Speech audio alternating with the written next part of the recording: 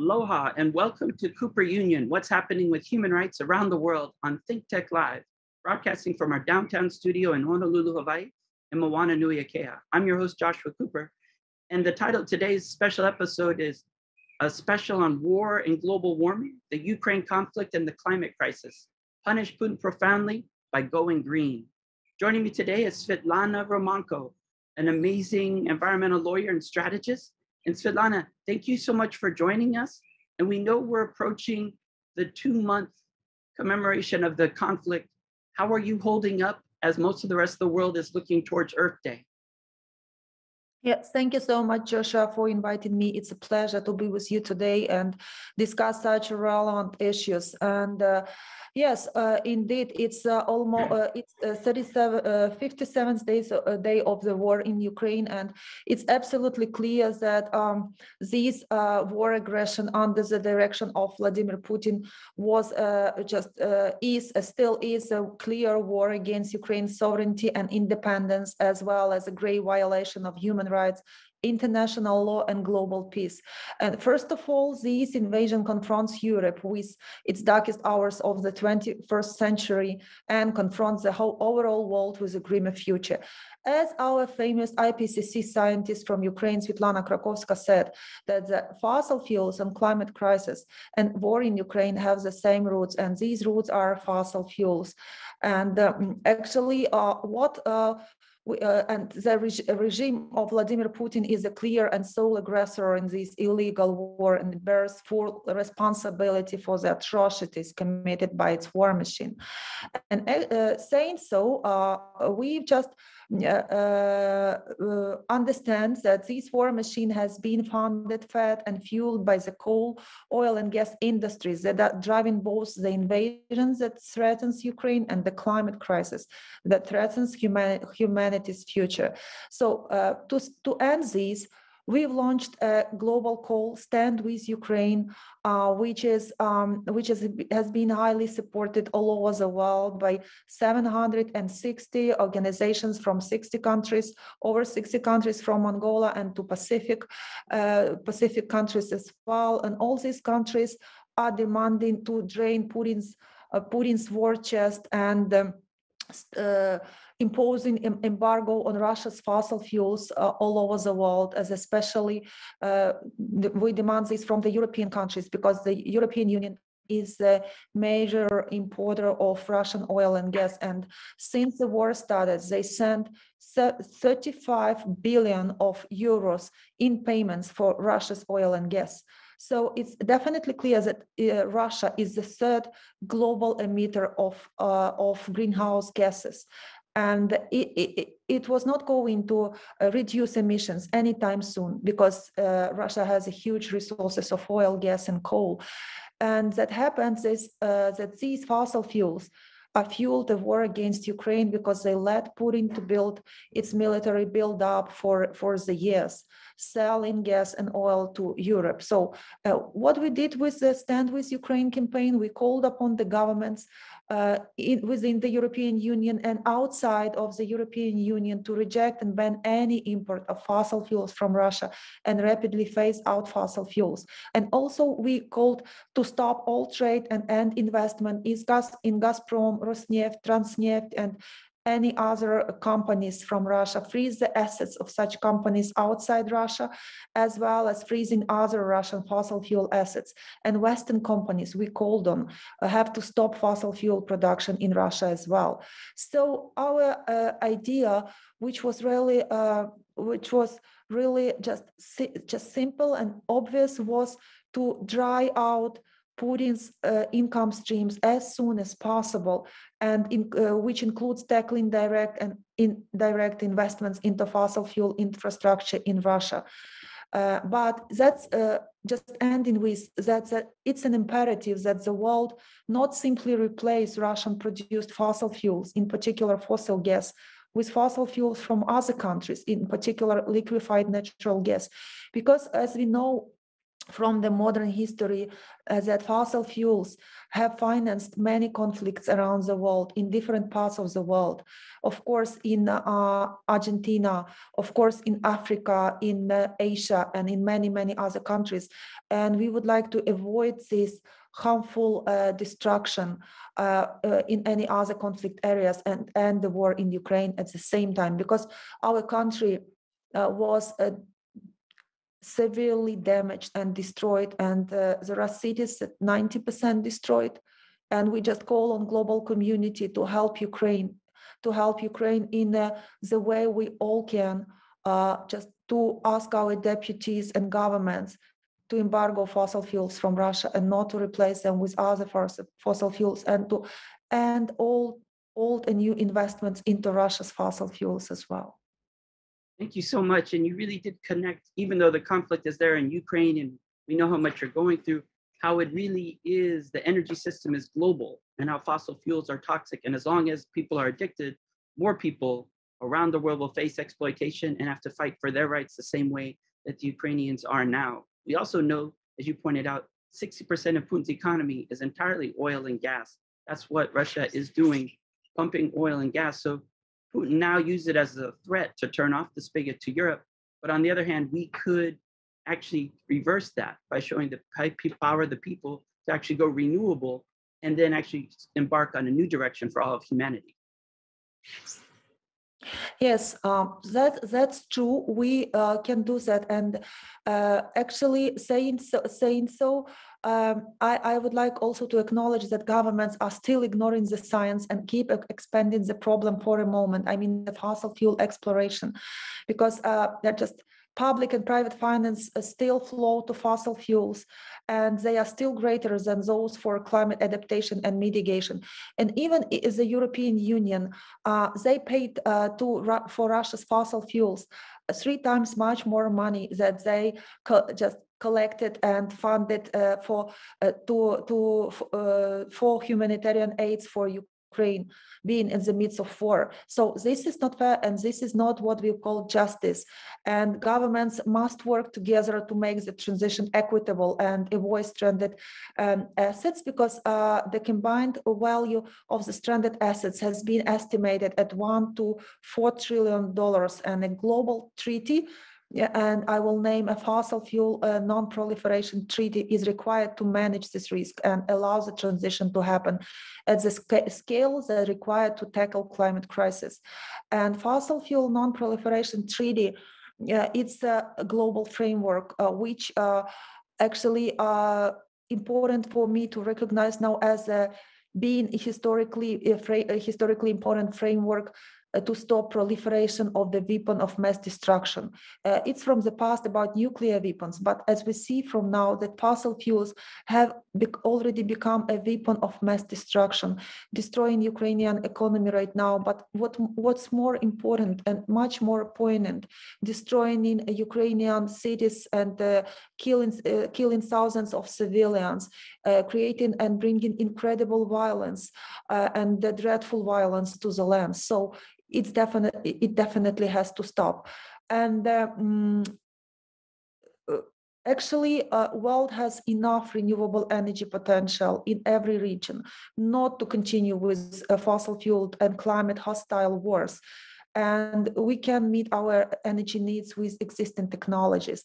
What we are calling to the consumers, to citizens in different countries, just please help us to impose embargo by consuming less energy, because the less energy you consume, just slightly decrease your heating at the house or your air conditioning, the less energy you consume, the more energy you use from renewable energy sources. It helps end the war in Ukraine, because as easily government will impose embargo and say no to fossil fuels, and they can more easily phase out fossil fuels. So both ends are very important. And actually it's also important how we replace the gas heating with heat pumps that can be largely imported from the US, and how can we make our home insulated better for energy efficiency, and for all of these directions. No, it's really amazing that you're connecting all the dots, but also empowering everyone to be able to take action just by shifting to renewable energy. The war in Ukraine is truly connected to global warming, and everyone around the earth can protect the planet and, more important, save lives by going green. Looking at the statistics, the world uses 100 million barrels of oil every day. So to save our world, fossil fuel consumption must decrease drastically.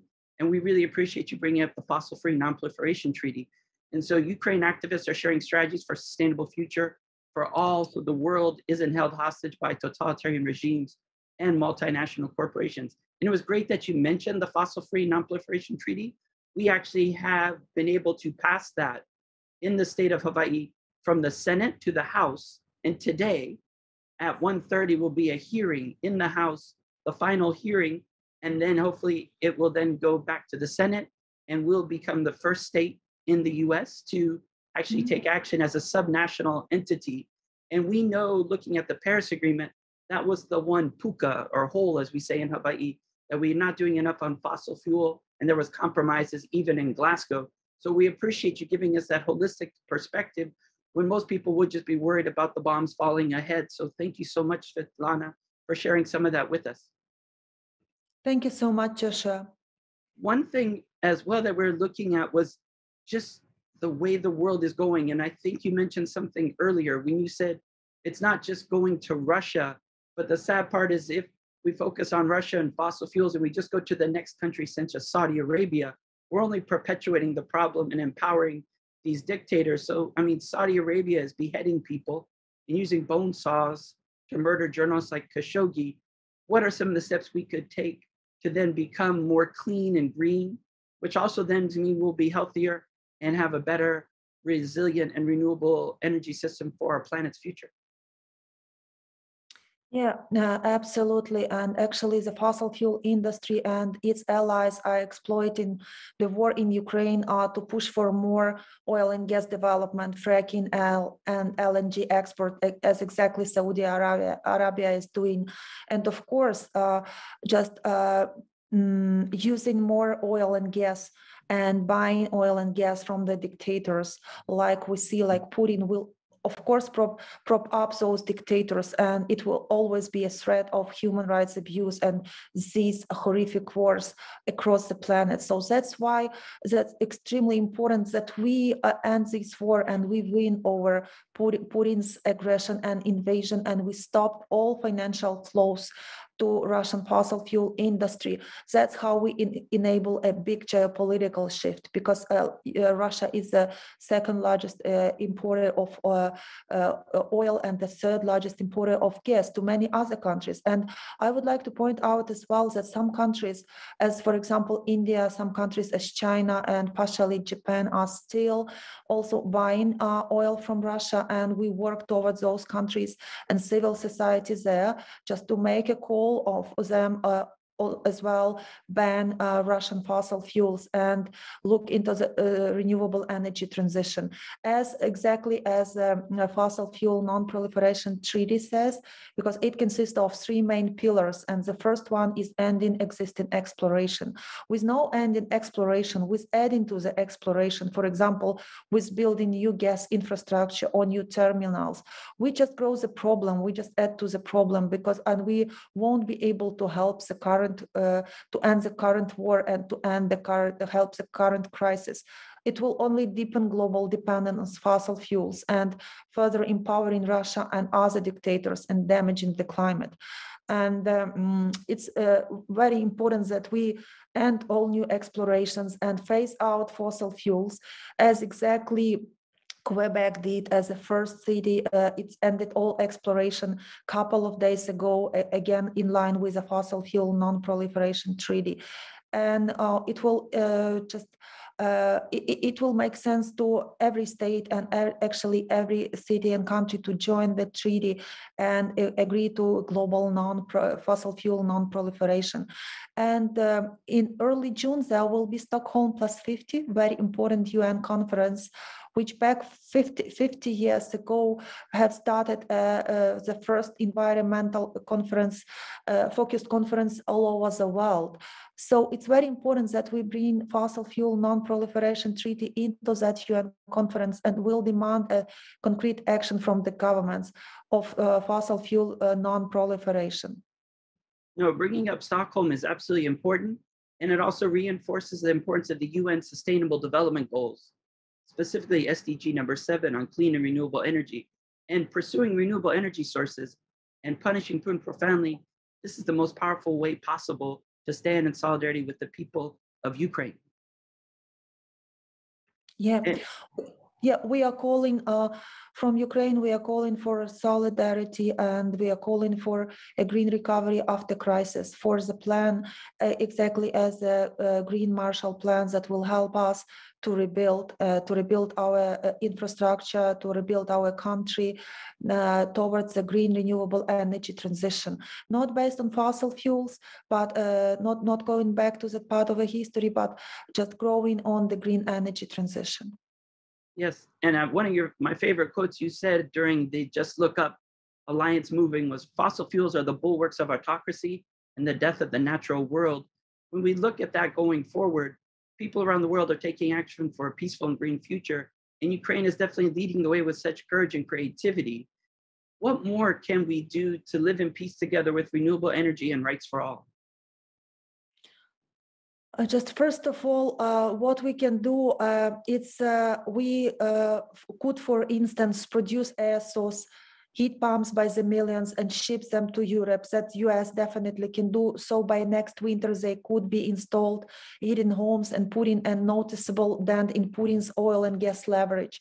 It would be just a specific federal land lease program for the US, but for a new day.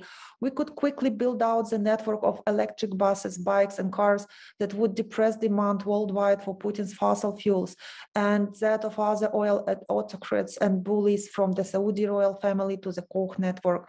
What if we stop believing that history determines today's reality, that the future has to look like the past? We as Ukrainians are remaking our history in these tragic but remarkable days with the shockingly brave resistance to a war machine funded by oil and gas.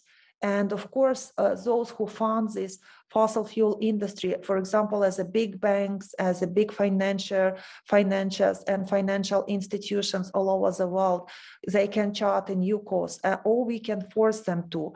So, and big banks, I have to say, have wavered over and over. And just last fall at the climate summit in Glasgow, they engaged in industrial scale greenwashing, as they claimed the net zero climate targets would not preclude them from lending to oil companies for the next round of pipelines of fracking wells. So now some may engage in blood washing, pretending that somehow they are helping the people, those misery they've ensured by these years of backing Putin, but we can push hard at these lies. So the only now matters for now, only actions that could be made now, for example, ceasing investments into Russia's fossil fuels, or just stopping, ending financial services for fossil fuel exploration in many parts of the world, could make a huge sense for helping Ukraine to win over Putin. No, it's a great point, because no dictator can monopolize the sun, and no autocrat can even stop the wind.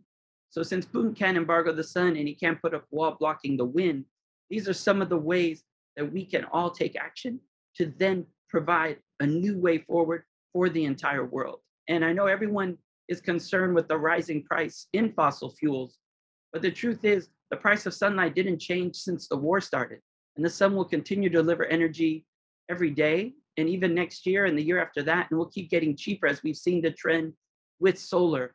Maybe you could expand on that in some ways of why we actually see the answers are here today, and how we can all be part of the solution and stand with Ukraine. Yeah, of course. First of all, you may just write this statement I will be sharing with you just in the chat. You may share and sign this very important statement, which help us to collect the global solidarity.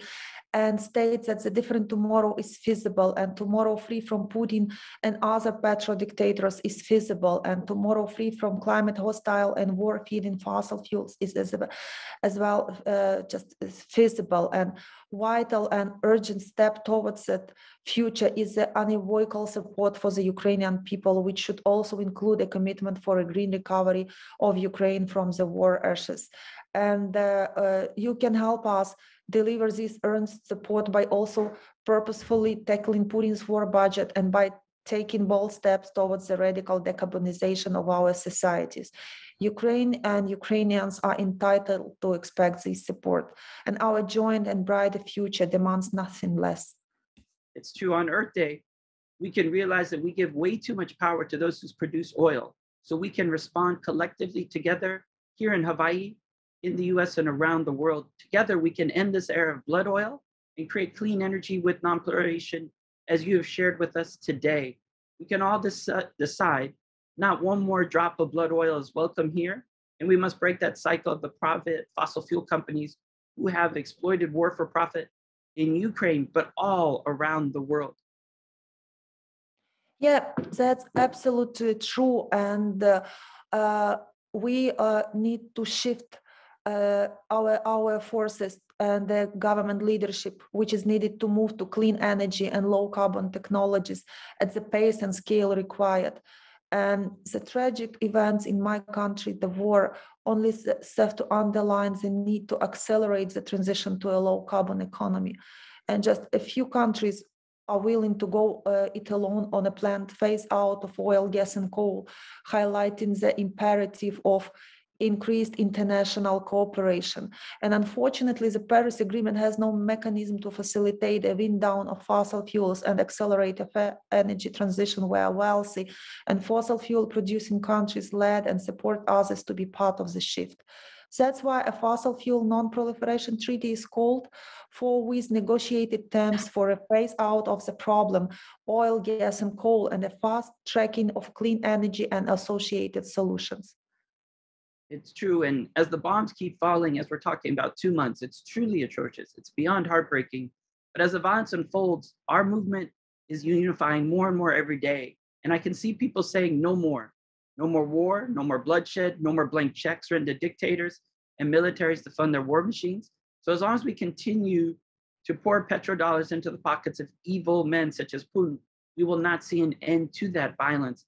And that's why we must continue to organize. One of the other points you raised was small steps. So one of the examples was looking at turning down thermostats by 1 degree in colder months, which we don't have to worry about here, but we can not turn on our air conditioners. And it also shows all the connections. You, of course, were also one of the most supportive nations growing so much wheat for the world.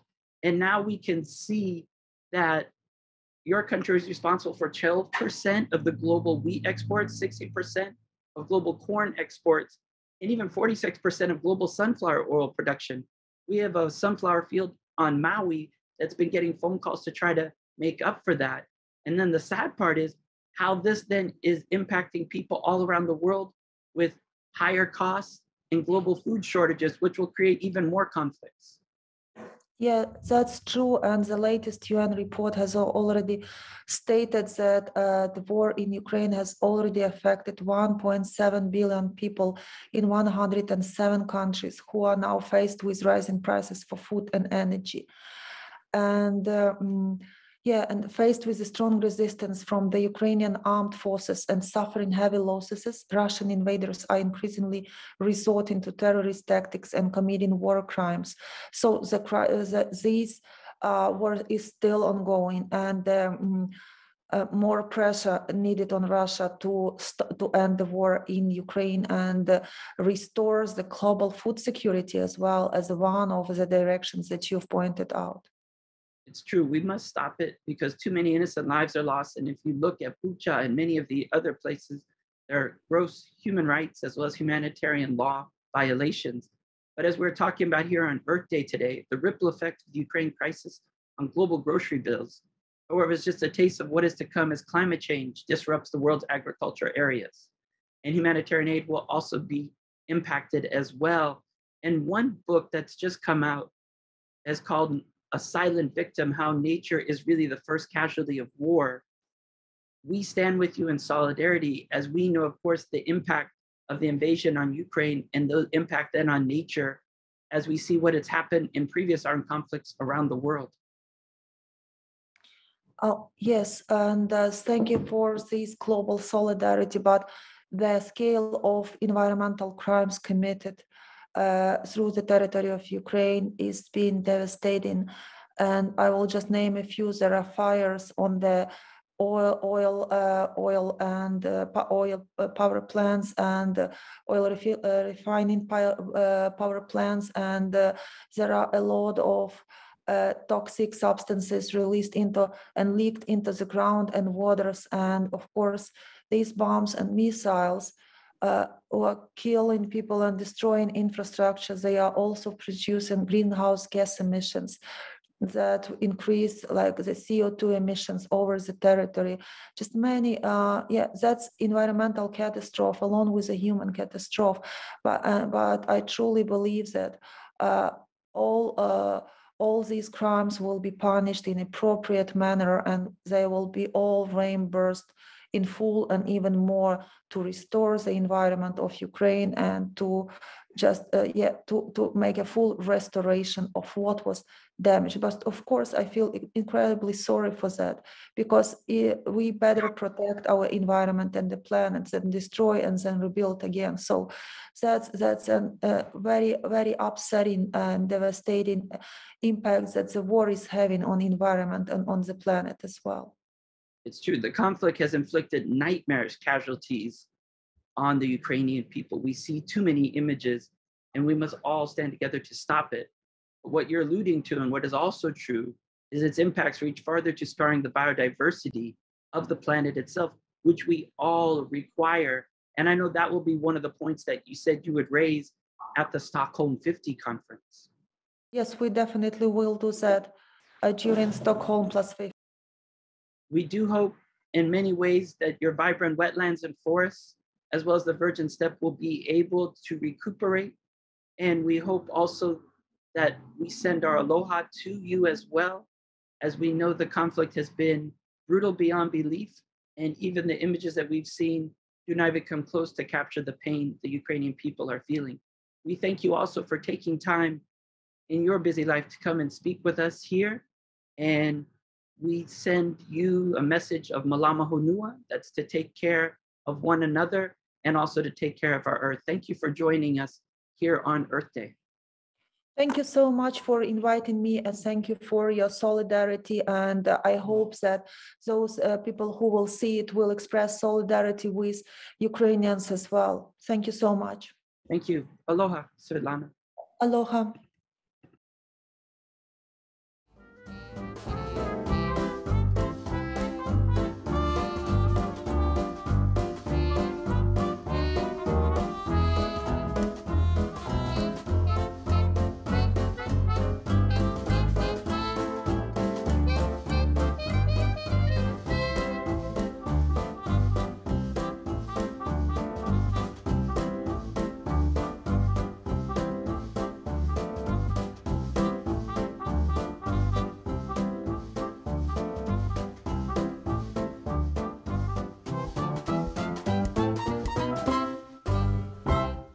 Thank you so much for watching ThinkTech Hawaii. If you like what we do, please like us and click the subscribe button on YouTube and the follow button on Vimeo. You can also follow us on Facebook, Instagram, Twitter, and LinkedIn, and donate to us at thinktechhawaii.com. Mahalo.